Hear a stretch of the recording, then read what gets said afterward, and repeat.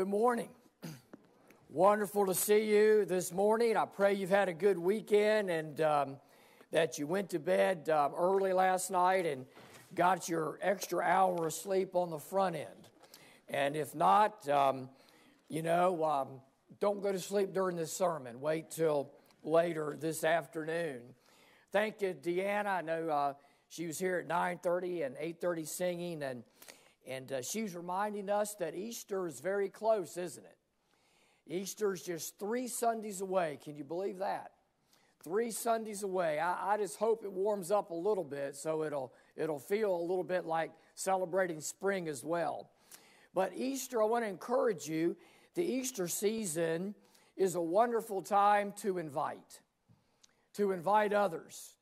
And I want to challenge you to think of neighbors, think of friends, think of family, think of those that may not always come to the church house to worship, and invite them to Easter services. We'll have an 8:30, 9:30, 11 o'clock service, and you will be pleasantly surprised that those that may not think of going to worship with other believers anytime else will really want to come out on Easter because the Lord draws them.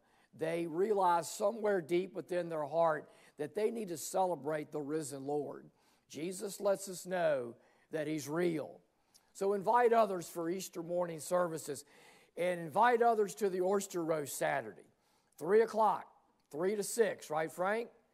And let them come. They'll experience wonderful food, but Christian fellowship will rub off on them as well as they see the Lord in each other and in each of us. I play golf with a group of guys, and last couple of weeks I've been inviting them to the oyster roast. They're probably out playing golf today, but I'm going to at least get them to the oyster roast. I'm working on them to get them here.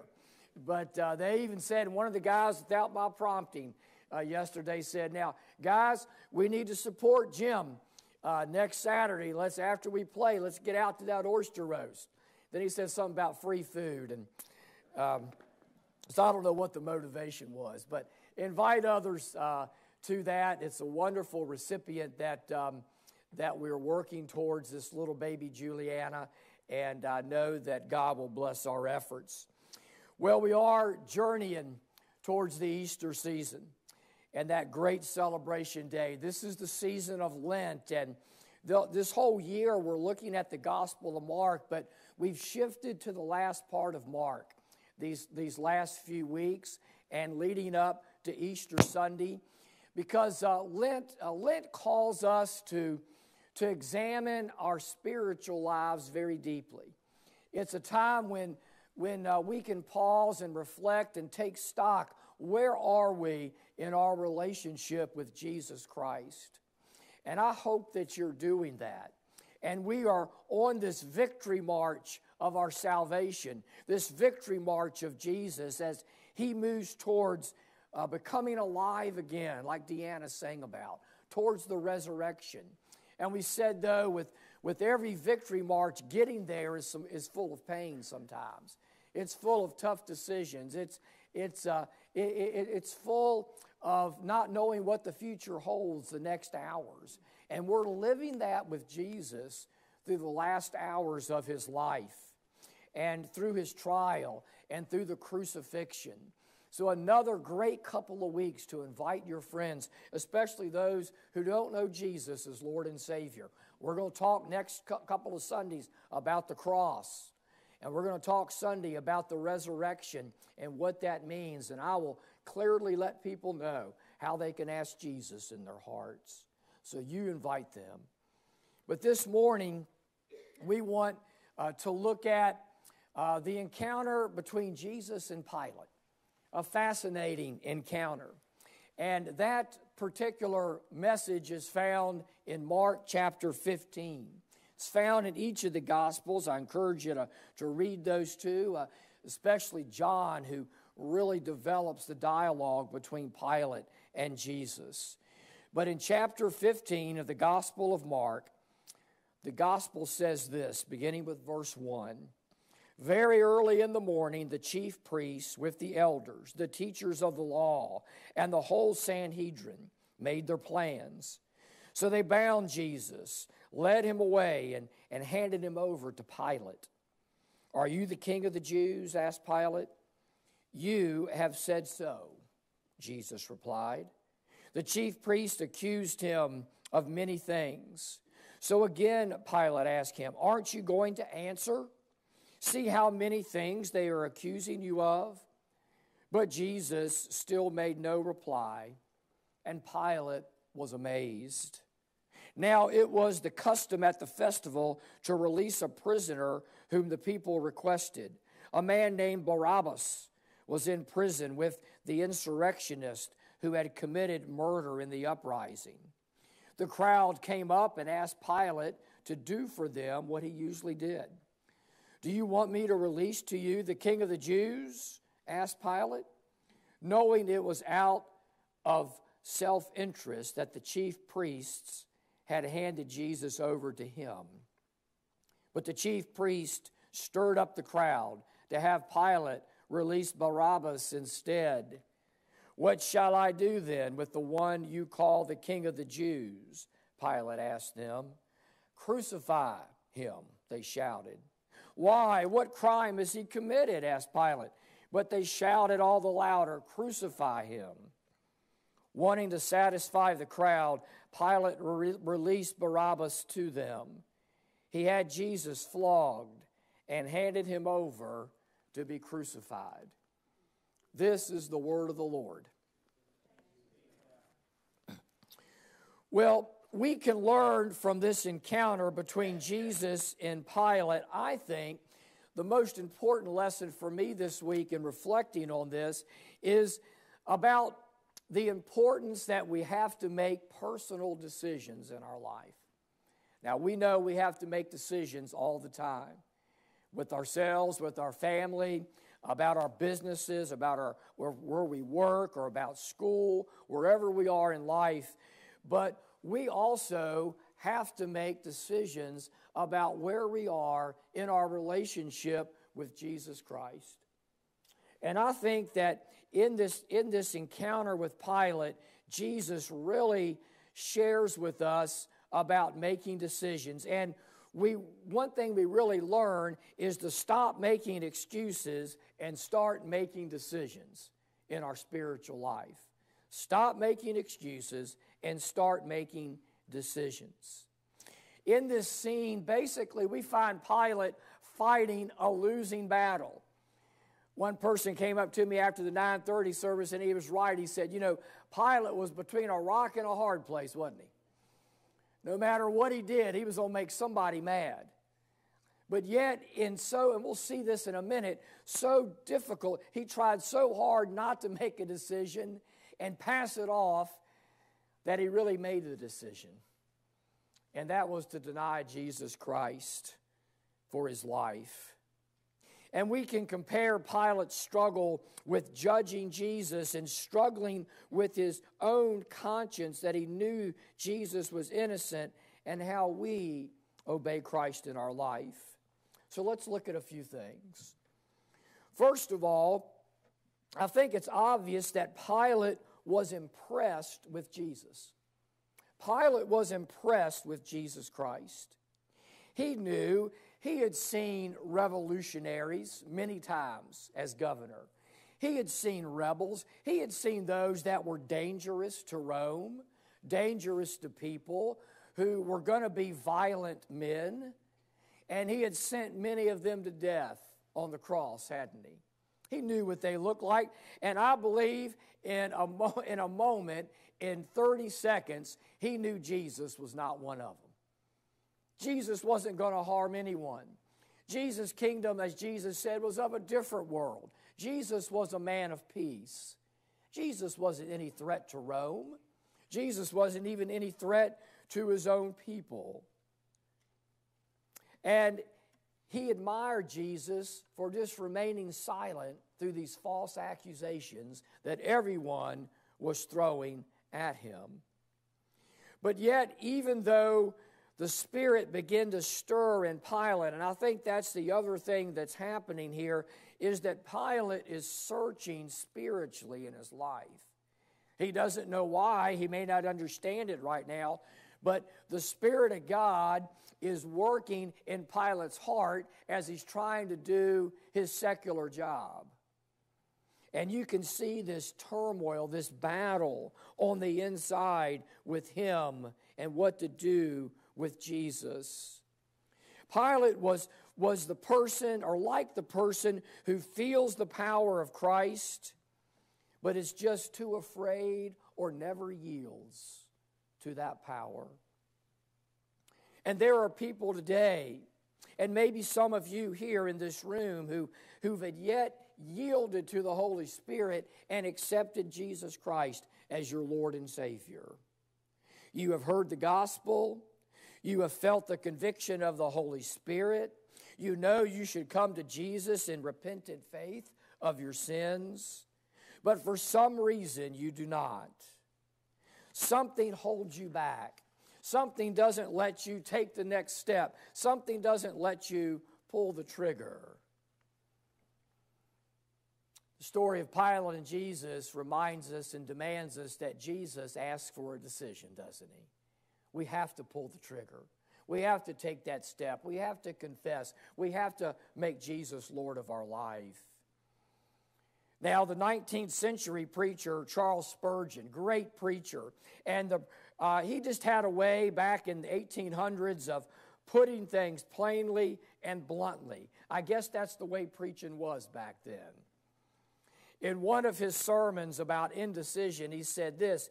He said, there was a man who was almost saved in a fire, but he was burned.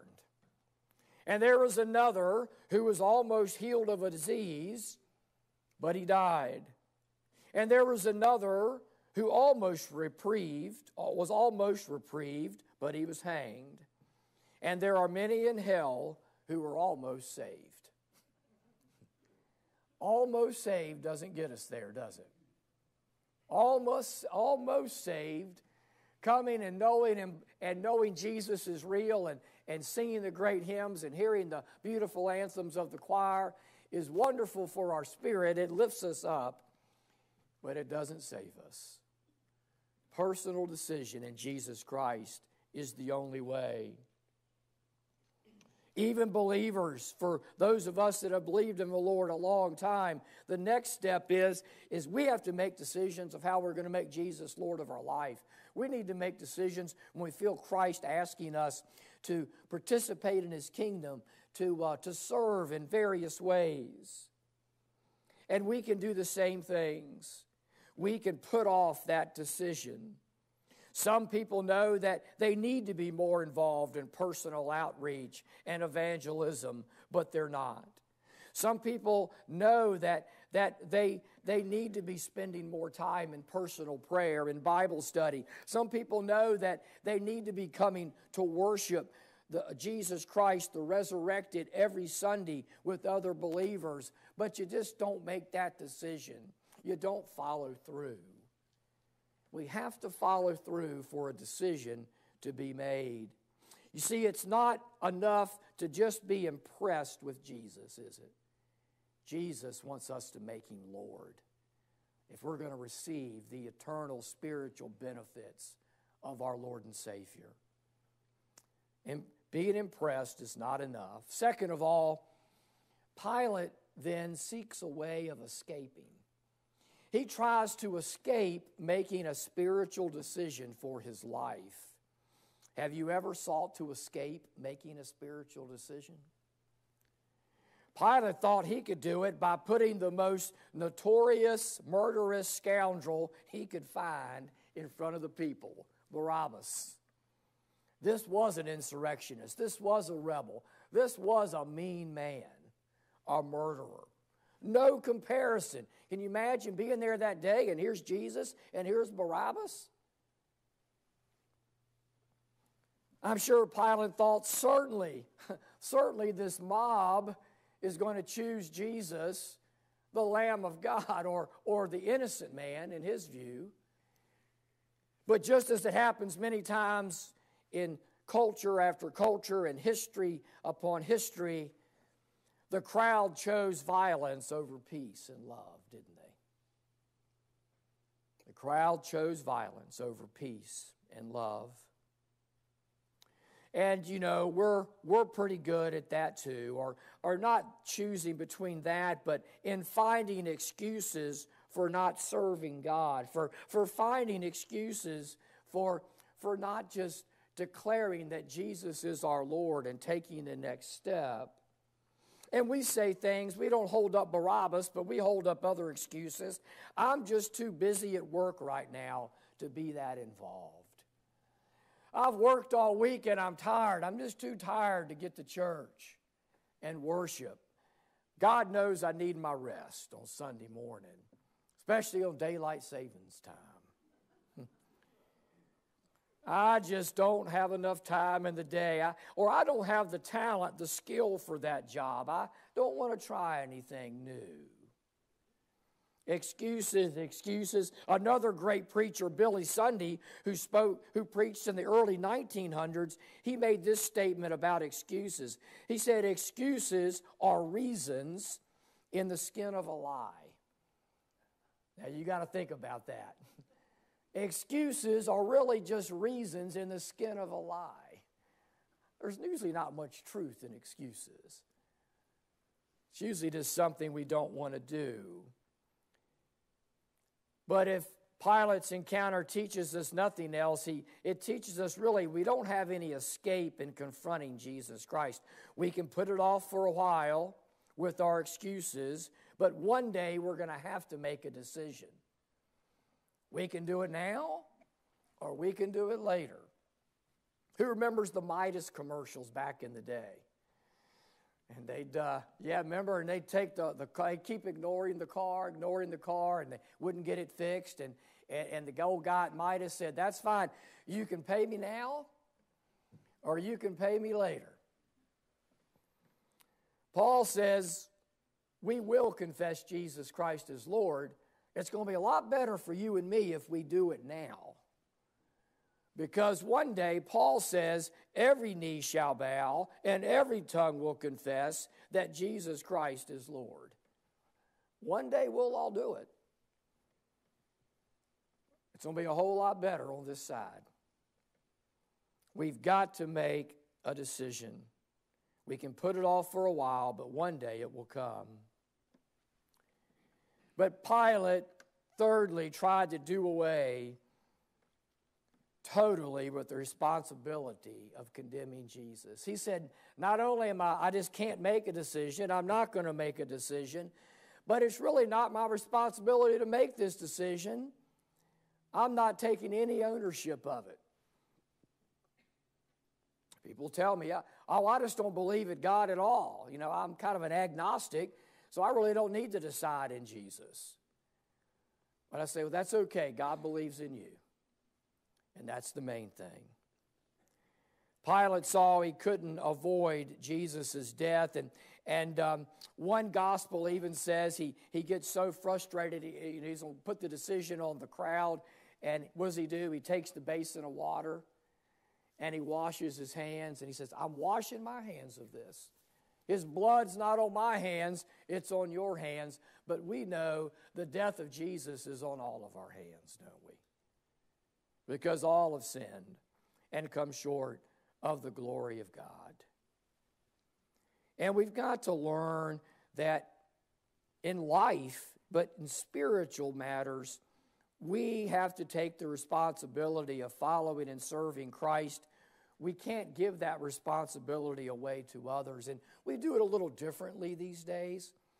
I'll hear statements like, well, I don't come to church anymore because 30 years ago, so-and-so hurt me and said this, and I'm still mad about it. It's their fault I don't come to church. No, it's not their fault. You make the decision. I wasn't asked to sing the solo in the Christmas cantata, or I wasn't asked to lead that class, or they passed me over for deacon once again. I'm not coming anymore. I'll show them. No, we can't blame our decisions on others. can we? We're all responsible before God for what we decide personally. Christianity is a personal faith between you and your Lord. Pilate had every warning. He had every opportunity to accept Jesus for the innocent man and for the Son of God that he was, didn't he? He sensed the justice of Jesus. His conscience told him that Jesus was innocent. His troubled wife told him that Jesus was innocent. It's one time you need to believe in your wives, guys. No, just kidding. Other times too. But he couldn't make a decision for Christ because of his pride, because of his position, because of his fear of what other people would think about him. And it begs us to ask, what's our reason for not deciding for Jesus Christ and giving him all that we have? What we learn is that we all must decide what we're going to do with Jesus for ourselves. Are we going to encounter his love and his grace and his goodness, or are we just going to keep on ignoring him and living out our lives as normal every day? We have two different traditions of what happened to Pilate. Bible doesn't say. History doesn't really say. He was probably an insignificant character in the scheme of things. One tradition says that after a failed political career in Rome, that one day Pilate just committed suicide and took his life. There's another tradition out of the Christian church that says that through the years, one day, both Pilate and his wife believed in Jesus and became Christians. It's like the ending of a good novel, isn't it? Leaves us wondering. It leaves us wondering because it asks us, what decision are we going to make? Sin and death, or salvation and eternal life through Jesus Christ our Lord? I hope he chose Jesus' forgiveness. But the more important question this day is, what choice do you make? We remembered the life of the great Billy Graham last few weeks, and I looked to see kind of what Billy Graham has said about making decisions, and I found two really good quotes from him. The first one speaks a little about his testimony. Billy Graham said, "By faith, I accepted Jesus for what he claimed to be, the Son of the living God. That simple decision changed my life, and I have seen it change the lives of countless others across the world." And then he said, Jesus does not let us to be neutral about him. Jesus demands that we decide about him. And that's the gospel truth, isn't it? That's the gospel truth. Is that each of us must decide for ourselves that Jesus is the Son of God. And if Jesus is the Son of God, he died for our sin.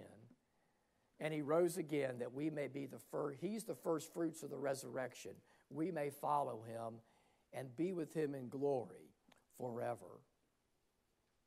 What will you decide today about Jesus? Let's pray together. Lord, thank you for taking all that you had to take, those hours in the trial and in the beatings, marching towards the cross. We are eternally grateful for all that you did for us. Lord, give us the courage that you had to stand there in silence, bearing our sin. And may we just recognize you for the loving Savior you are. In your name we pray, Lord. Amen.